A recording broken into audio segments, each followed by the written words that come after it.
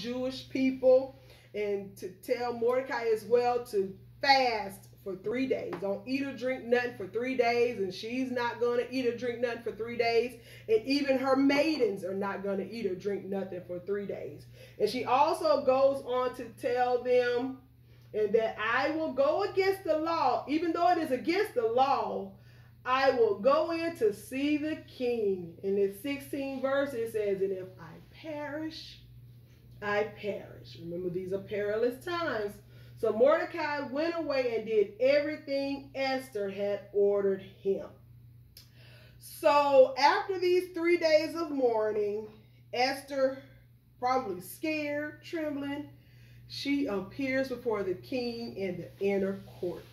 And as she goes there, guess what the king does? He lays his golden scepter out and basically welcomes her. So Esther, she had a right to be scared, but she kind of was scared for no reason, because the king, he did that golden scepter so that she can speak before the king. And the king asked her, like, what do you want? Queen Esther, whatever you ask, you're up to half of my kingdom, you can have it. And so Queen Esther said, won't you and Haman come to a banquet at my estate or my house? And so, of course, after I guess they get through all their business, they go to the banquet, the King Xerxes, Haman, and Esther. And they have a banquet. Now, I know at this banquet, as the king is eating and drinking, he's wondering, like, what does Esther really want? So he asks Esther, like, Queen Esther, what do you really want? And Queen Esther was like, oh, you know what I want? I want you and Haman to come to a banquet on tomorrow night as well. So I know he's still kind of like pondering about what's going on, but he leaves it alone. They eat, drink, they be merry. And then King Xerxes and Haman, they both leave. Two men, and they have two different reactions. And I'm going to tell you about the reaction that Haman had.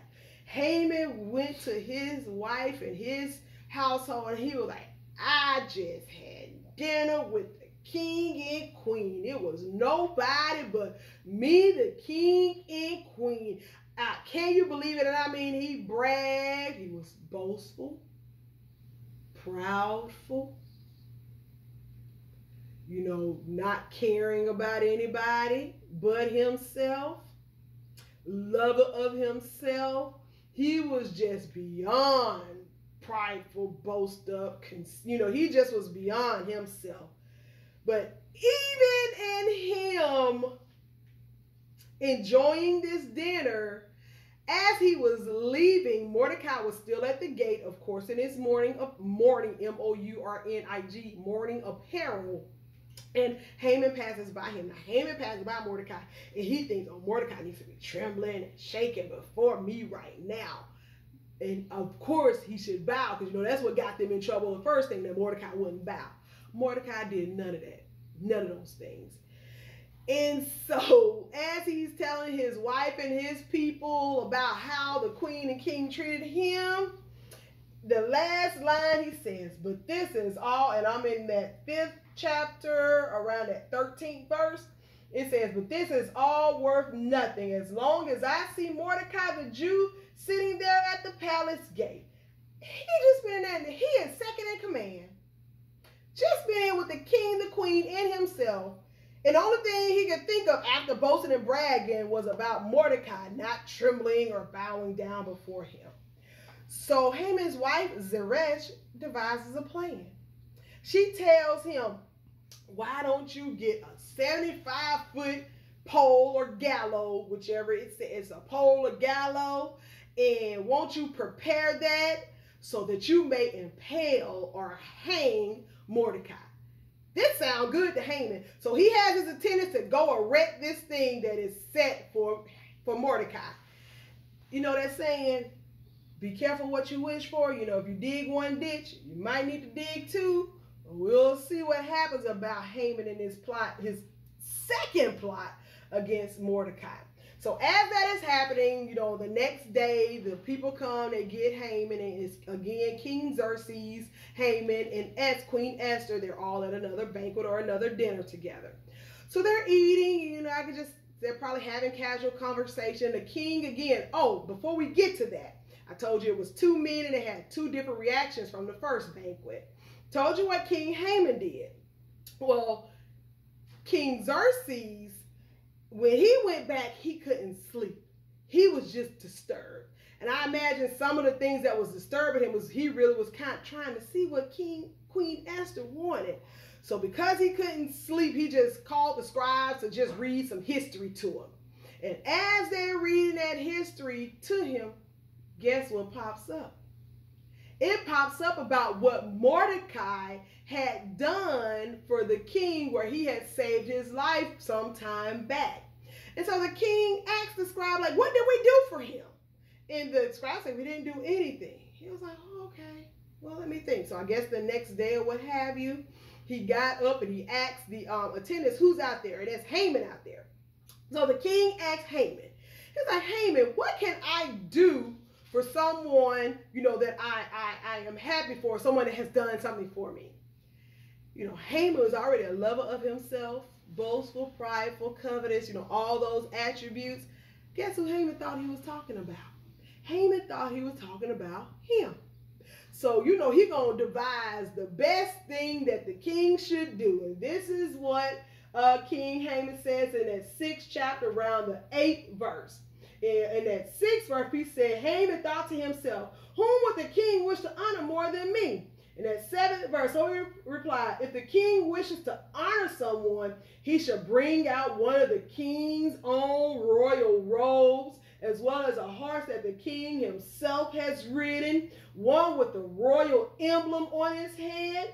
Let the robes and the horse be handed over to one of the king's most noble officials, and let him see that the man whom the king wishes to honor is dressed in the king's robe and led through the city squares on the king's horse. Have the officials shout as they go, this is what the king does for someone he wishes to honor. So he devised this grand old plan. As he finishes, the king said, that's excellent. And then he proceeds to say, go do that for Mordecai. I bet you Haman could have hung himself. He just was blown away because nobody could have told him that it was not for him. So guess what? Haman had to go get the royal robe. He had to go get the horse, the emblem, all that stuff. Had to go get Mordecai, set him upon the horse, and then old Haman, who thought it was for him, had to go throughout the city and say, this is what the king does for someone he wishes to honor. And he had to do this throughout the whole province. And I do believe if he was angry, he was burning hot red. You know how that cartoon where they got the steam coming up and the steam blows on the head? I can imagine Haman was that angry or even more angry than that. So after all that happens, Haman goes home feeling dejected and humiliated, and he tells his wife about it. And his wife goes on to tell him, well, you know what? If this Mordecai is of Jewish birth, this is in that 13th chapter, 13th verse, is of Jewish birth, you will never succeed in your plans against him. It will be fatal to continue opposing him. So he just left him alone for then. So Haman's wife even realized that maybe Haman should leave Mordecai alone. So now comes, I guess, the evening, and the people go get Haman for the banquet that Queen Esther has prepared, and they also get the king for the banquet. And so they're casually talking, and I bet you the king is just still wondering what Queen Esther really wants. So he finally asks her, Queen Esther, what do you want? And so Queen Esther replied in that 7th chapter in the 3rd verse, she said, if I have found favor with the king, and if it pleases the king to grant my request, I ask that my life and the lives of my people will be spared. For my people and I have been sold to those who would kill, slaughter, and annihilate us. Wow. When the king hears this in the 5th verse, he would say, who would do such a thing, King Xerxes demanded? Who would be so presumptuous as to touch you? Esther replied, this wicked one, Haman. The king, when he heard it was Haman, the king was so beyond himself, he jumped out and went outside. You know, within that, when that happened, Haman's face turned to fright. Haman grew pale with fright before the king and the queen. I mean, he was just scared. He was frightened.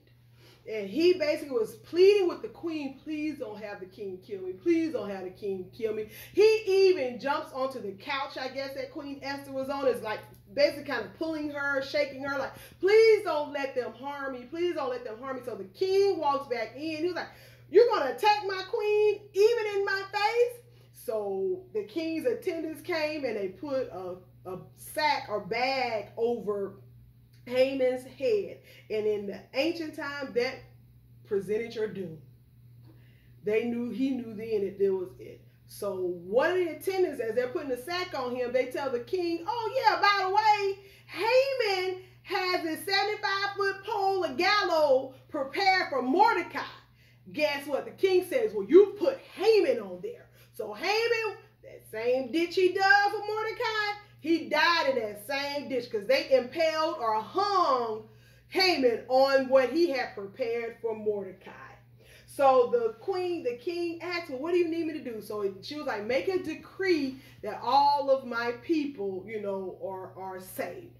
So the people were saved. Not only were the people saved, they also gave Haman's estate to Queen Esther. So Queen Esther gave it to Mordecai to be over. They also killed Haman's sons, his wives, all the people. And then go further than that. Children of God, when we do what God says, further than that, they put a decree throughout all the land that anybody that was with Haman or that was plotting against the Jews had to be killed. And they killed a great number of people. If you go to that 9th chapter, around that 14th verse, it says, so the king agreed and decree was announced in Susa, and they impaled the bodies of Haman's 10 sons. Then the Jews at Susa gathered together on March 8th and killed 300 more men. Not only that, they killed like 75,000 men. This is what they get for plotting against God's people. Now just think if Queen Esther would not have done what she needed to do in those perilous times, such a time as this. So the Jewish race was saved. And again, some of those negative attributes that Haman had was a love of his own self, covetous, boaster, proud. 2 Timothy 3:1-6, blasphemer, disobedient. He was unthankful, unholy. He was a truce breaker, a false accuser. He was incontinent, fierce despiser of those that do good. Remember, Mordecai was a good man. Oh yeah, didn't forget to tell you in the story, guess who became second in command? So not only did Haman get Mordecai's reward, Mordecai got Haman's reward. The king made him second in command. So it was King Xerxes and Haman. Now it is King Xerxes and Mordecai.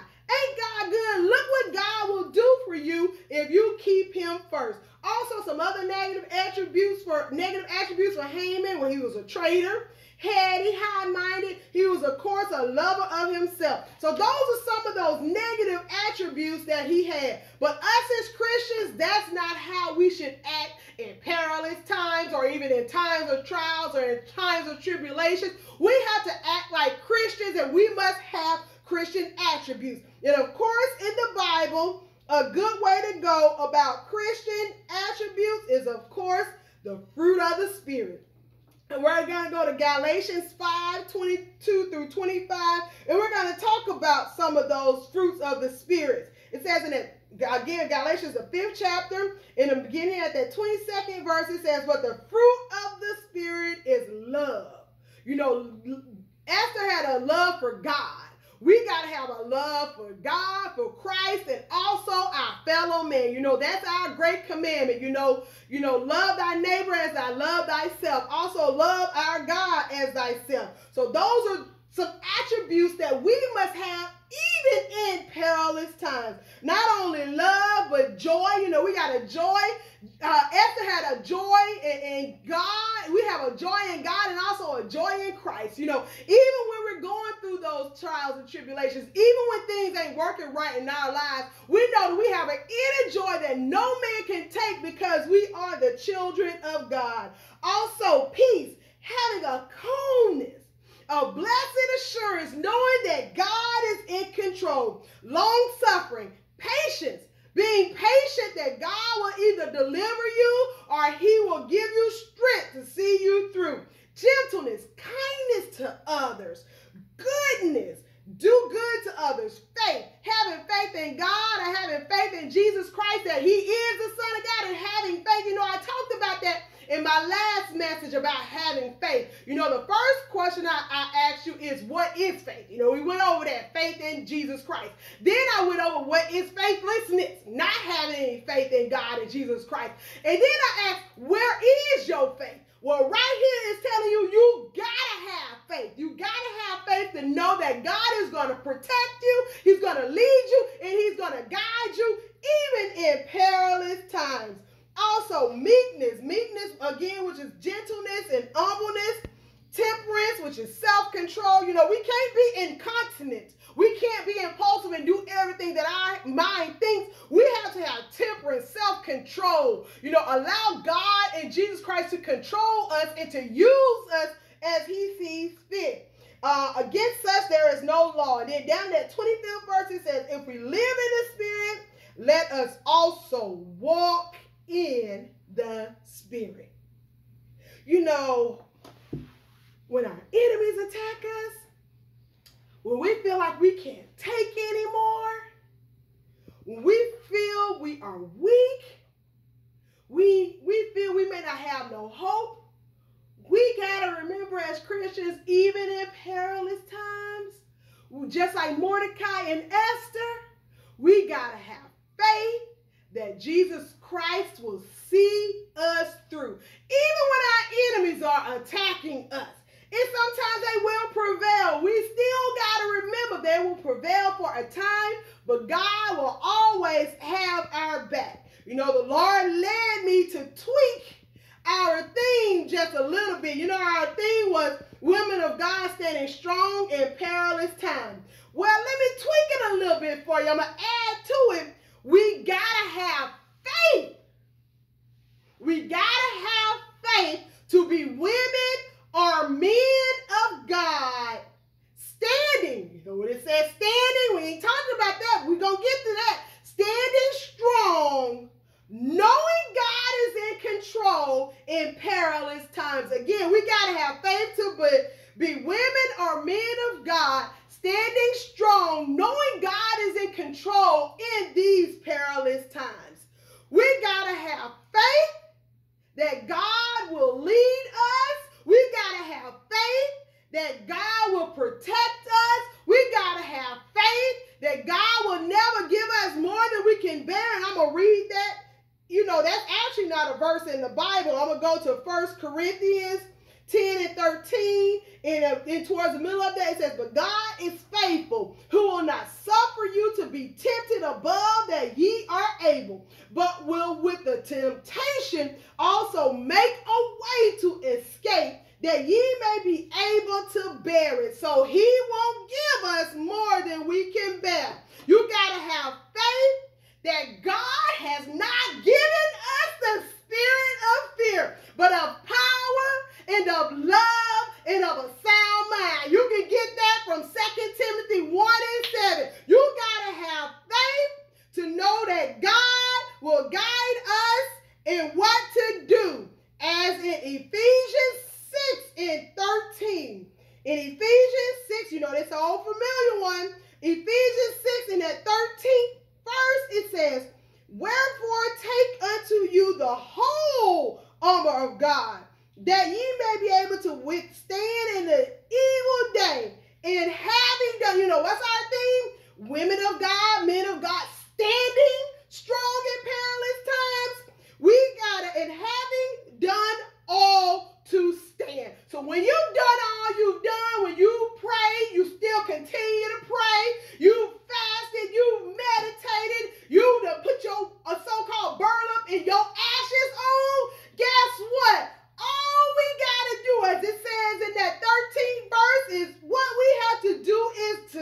saying, when we are weak, guess what? God is strong. And another thing we got to do, we got to put on the whole armor of God. And he led me to give you Ephesians 6:10-18.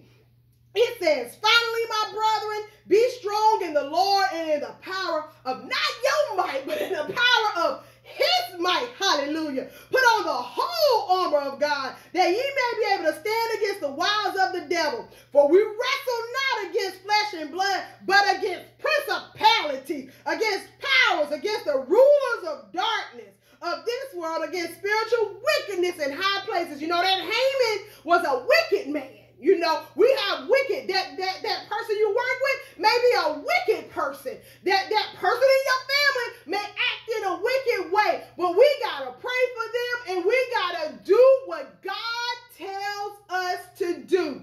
Wherefore, take unto you again at 13th verse. Wherefore, take unto you the whole armor of God, that ye may be able to withstand in the evil day. And having to done all, women of God, men of God, having done all to stand in these evil days, in these perilous times. 14th verse, stand therefore, having your loins girt about with truth, your loins, and having on a black breastplate of righteousness, and your feet shod with the preparation of the gospel of peace. That is God's words. Also, above all, taking the shield of faith, wherewith ye shall be able to quench all the fiery darts of the wicked, and take the helmet of salvation and the sword of the Spirit, which is the word of God. Praying. That's what we got to do when we're facing perilous, tribulous times. We got to pray always with all prayer and supplication in the Spirit, and watching thereunto with all perseverance and supplication of all saints.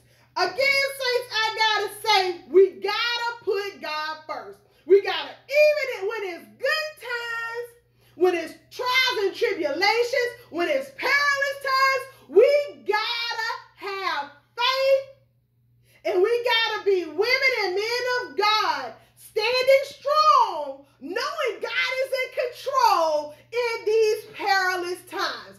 We even gotta know when we are weak, God is strong. I'm here to tell you, don't give up. Don't give in, because we got a Savior that sits on the right hand of God. He will be there, and he will always see you through. Whatever you may be going through, you got that wife that ain't acting right. You got that husband that ain't acting right. You got those children that ain't acting right. You got family that's bothering you and bugging you and begging you. When all hell and turmoil seems to be on every hand, we got to know that Jesus Christ, the Son of God, is in control, and he needs us to preach to a dying world, because it may not be now, because no man knows the day or the hour, but we got to be ready. We got to be ready to help to usher in other people, because if we don't, they are doomed to hell. They are doomed to perilous times for the rest of their lives. We are not children of God. Even when we go through trials and tribulations and perilous times right now, we know that we got God that is in control. We know that we got a Savior who came here on earth through a virgin birth. Glory be to God. Walked on this earth, performed miracles. He healed the sick, raised the dead, gave sight to the blind, hearing to the deaf, took away demons. Our Savior. But guess what else he did for us? He went to that old rugged cross, and he was on that cross for 3 days. My Savior did that for us so that we could have a hope in perilous times. We could have joy when we're going through tribulations. He did it for me, and guess what? He did it for you. But I have to tell you, he endured that cross. He endured before the cross. He endured the beatings, it being spat upon, it being whipped. But after that third day, on that Sunday morning, my Jesus rose again so that we, you and I, may have a right to the tree of life.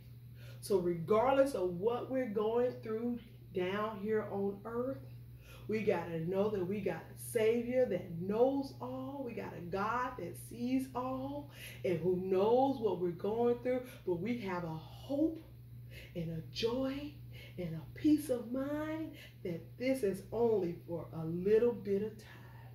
And we will be able to spend eternity with our Jesus, with our Father.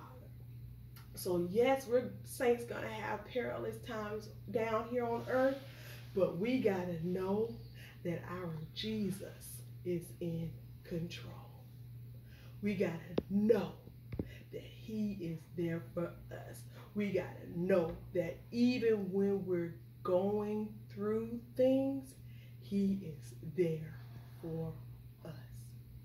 Amen, saints.